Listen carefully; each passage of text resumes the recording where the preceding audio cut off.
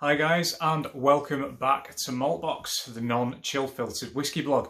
I'm Andy, and I'm back with another whiskey review for you today. It's actually a follow-up and the final part of my mini-series on independent bottlers. I know I had a little break in the middle where I looked at some of my recent purchases, which was actually really fun. And thanks for your feedback on that, guys. Really appreciate it, and thanks for watching. If you did watch it, if not, check it out.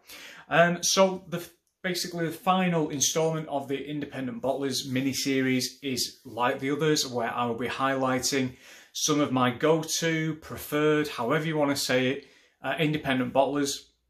And where the other videos I've basically done 2 at a time. I'm actually going to cram 3 into this one, just sort of like finish it off with a flourish, so to speak. So, without further ado, guys, the first bottle that I'm going to look at, is going to be this, James Eadie.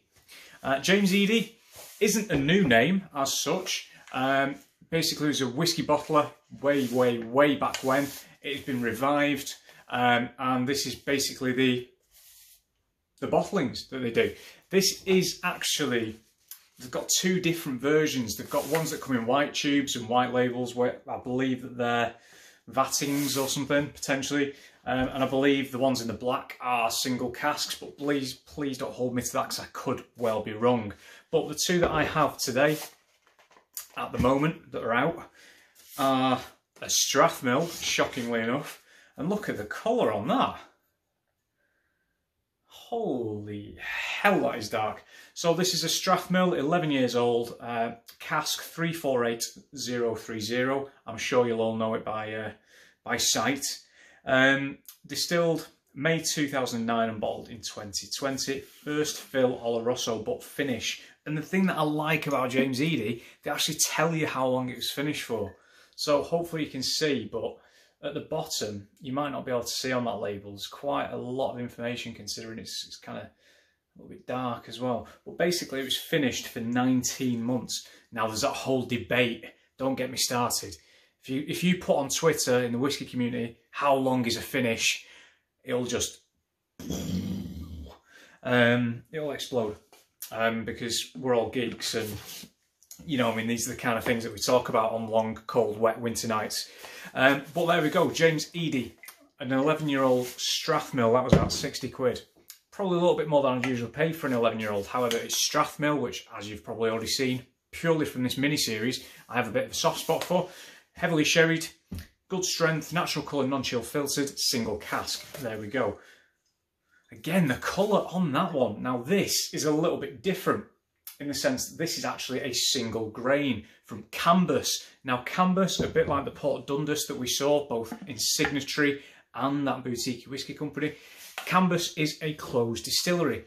It no longer exists. It is gone, finito, kaput, however you want to say it. And this is a 26-year-old, single cask, single grain. This doesn't say that it was finished in an Oloroso butt. So you can see back on the Strathmill, it even says on the front of the tube, hopefully that's zooming in and the autofocus is kicking in, because I have changed my phone to my older phone, so it's probably not quite as good. However, that says first fill Oloroso butt finish, basically, whereas the Cambus doesn't say anything on the tube, but on the label it just says wood, sherry butt. I mean, obviously it's going to be wood. All casks have to be oak, so I'd like to think that they're wood of some kind. So yeah, basically sherry butt. Distilled 1993, May the 5th, 1993, bottled in 2019. Bottled at 55.4%. Lovely colour in there. I don't mind tipping upside down onto the cork, because just trying to get idea of that colour as well for you there. Lovely stuff. So I do have a couple of others from James Eadie, but they're under the stairs. These are the 2 that I am eventually aiming to get to open first. One thing I didn't mention is the branding on the front. You'll notice that they've got on the single malt, you've got a nice crossed barley, couple of barley stalks there, and on this side you've got, on the single grain, what I think is wheat, a couple of bits of cross wheat. Now that's because James Eadie, one of their, basically when they bought casks, they used to put cross on it, on the cask head, to identify it as one of theirs. So that's why that's been carried over, which is pretty cool. Now, I'm going to have a drink. 1 second, please bear with me. Here's to you, cheers. Sorry, that's very rude of me. Cheers.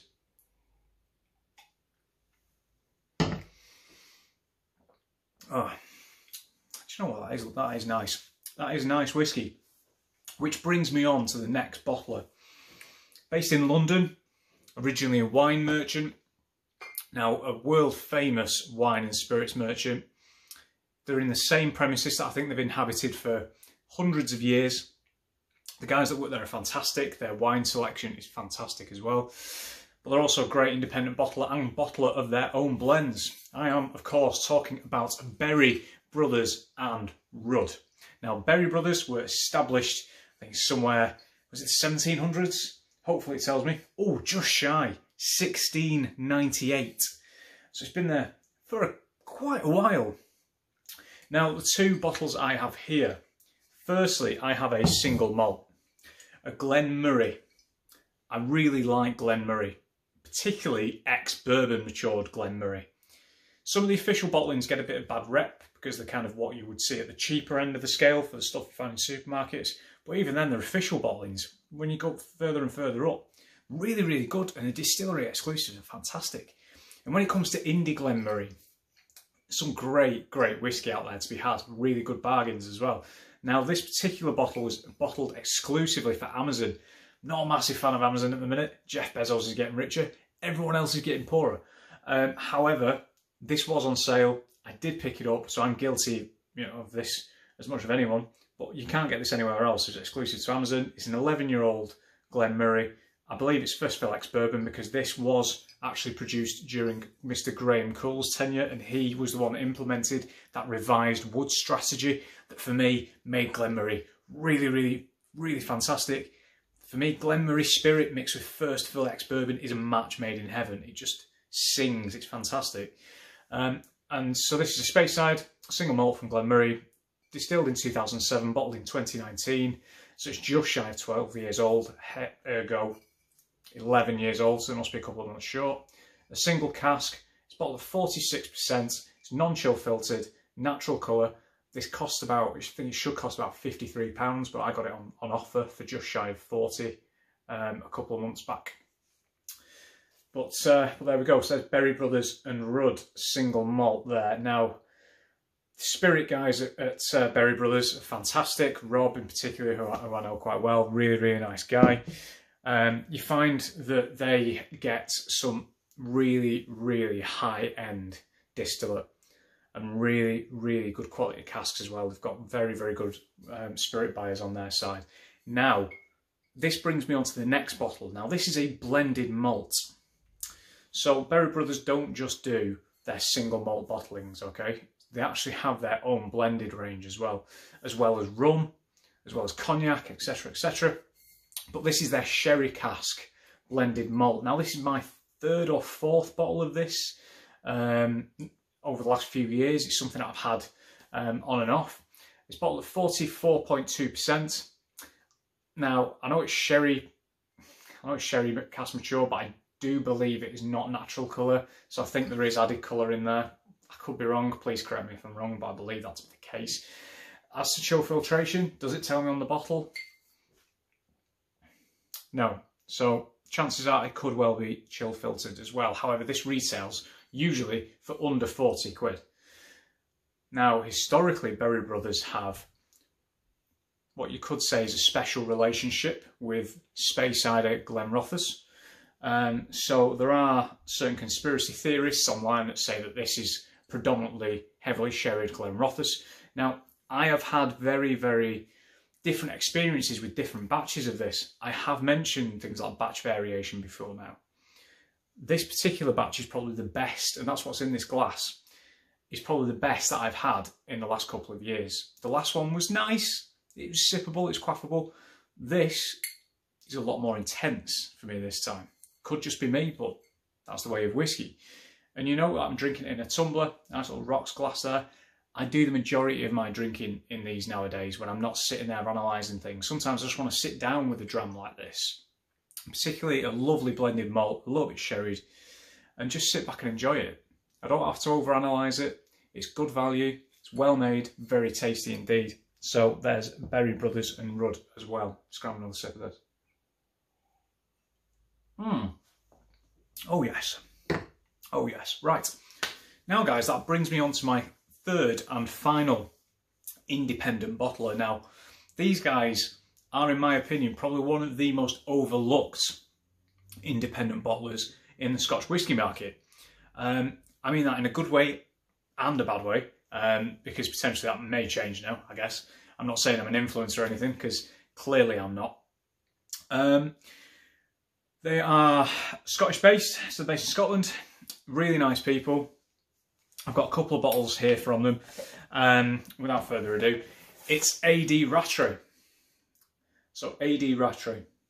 Now, hopefully you'll have heard of them. Now, I'm holding a couple of different boxes and bottles. Just one second, I've got another one down here. There we go. And basically, again, they've been around for a while. They've been around for a long time. They've just kind of been doing their thing in, you know, in their own way.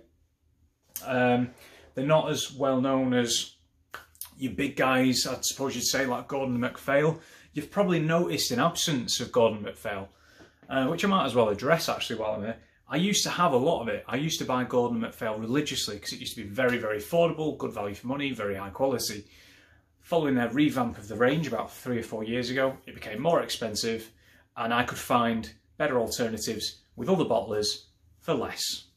That's why I haven't bought a Gordon MacPhail since they revamped the range, I'll be honest. It's nothing against Gordon MacPhail, it's just I don't see value in it anymore at that kind of level. To be honest, I can find a 2008 Balblair somewhere else. For example, that's actually that wasn't intentional, but this, going back to Eadie Rattray, this is from the cask range. They've got a few different ranges. So you have from the casks. Now this is a limited, I believe, single cask run that they have occasionally on their website. You can even get what you want written on the label as well as a gift, which is a nice touch. So I just got my name and malt box on there. This got delivered today. So it's quite timely that this is featuring, because I was going to record this last night and I had the other two available and then this came today, so that's pretty cool. And this is, speaking of Balblair, a 2011 9-year-old sherried Balblair. And I mean, even in independent bottling circles, Balblair isn't particularly cheap because a lot of it is retained for their own single malt or for blends. And, you know, I mean, Balblair, again, the official bottling range for me isn't as good anymore. So I see that, which was 50 quid, as much better value than their, say, 15-year-old, their own bottling 15-year-old or their 12-year-old, which is pretty much just shy of 50 quid anyway. And we're talking 59.1% natural colour, non-chill filtered single cask sherry Balblair. Now you then have the warehouse collection, and the warehouse collection, if I remember correctly, is effectively bin ends. And it happens in whisky. Use parcels of whisky for blending. Use parcels of whisky for certain releases. Sometimes you've got some left over. Sometimes you have a run at just selling them in general as a different range and they might not all sell out.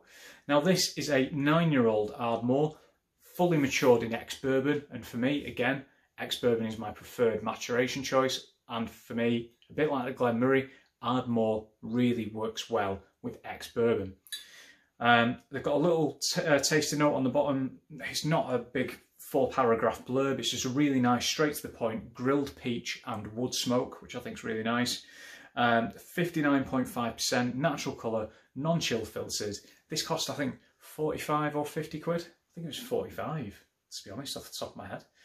But I tried this as part of a tweet tasting, a few months back, and I loved it. We also had in that a Williamson, which is a Lafroig, going back to what we were saying a couple of days ago in one of the other reviews about single malts with different names or teaspoon malts with different names. Now this is their other range, and this is the cask range. So this is a cask Orkney 18-year-old, and this is a dram that I first tried at the Pot Still in Glasgow. Oh, what? Must be about 3 or 4 years ago now. It's going back a few years. And basically I bought one. It was closed for ages. I remember really enjoying it, but it was closed for ages. I kept meaning to get around to it. But a bit like all the other stuff that you've seen here that's already closed, I just kept drinking other stuff and other things kept getting in the way. However, I have been making a bit of a dent in this recently, and it is fantastic. Now, this is an 18-year-old single malt. It's non-chill filtered, natural colour, bottle at 46%. There's only 2 distilleries on Orkney, and it's an 18-year-old. It's slightly peated. It's got nice buttery notes of buttery heather, I guess you could say. Bit of smoke, bit of honey. I'll leave you to decide which distillery on Orkney this derives from. This retails at around £60 to £65 at full RRP. Now, if we think about the official bottling from that, what is the potential distillery on Orkney, you're looking at £100 for something that's presented at lower strength. What I believe to be natural colour. However, I think it's chill filtered as well. I think. So we're looking at a nice, small batched 18-year-old single malt from Orkney, 60 odd quid. They've also got, it's not just exclusive to Orkney, the cask range covers basically a couple of the whisky regions. This is the only one that isn't named specifically. Well, there's Islay, basically it's got cask Islay. You've got cask Speyside, which I've actually got a little sample of here. Basically, cask Orkney is probably the most specific one that they've got, because Orkney isn't one island with 2 distilleries. Islay, at least there's a little bit of sort of chance as to what distillery it might be. One other good thing about Eadie Rattray is the service. And this is what sets a few of the independent bottlers apart from some of the bigger guys, both in the independent bottling space and in the official bottling space. This was £50, so I've already preached to the choir as to how good value I feel that is. A 9-year-old sherry Barblara cask strength single cask with my name on it. It's £50. Came with free delivery. You can put what you want on the label. It came really nicely wrapped in tissue. Came the next day.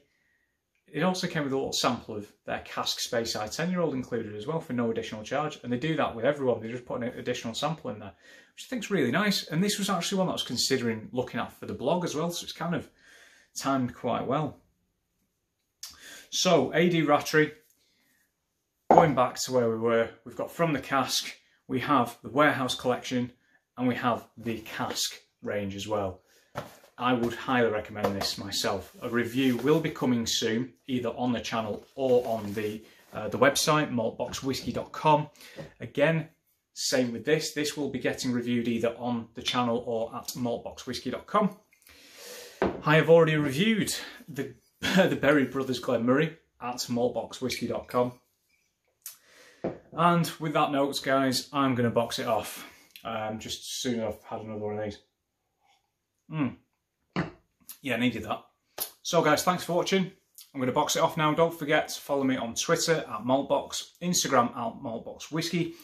Again, to reiterate, I'm on the internet now as well, on the website at maltboxwhisky.com. I do have a Patron that I have started on the sly. I've not preached it, I've not pushed it out to anyone, because it's entirely up to you if you want to do it or not. It's, you know, I'm not going to push the matter. Thank you if you do, no problem if you don't. And on that note as well, feel free to subscribe. It's up to you. Thanks guys, see you soon.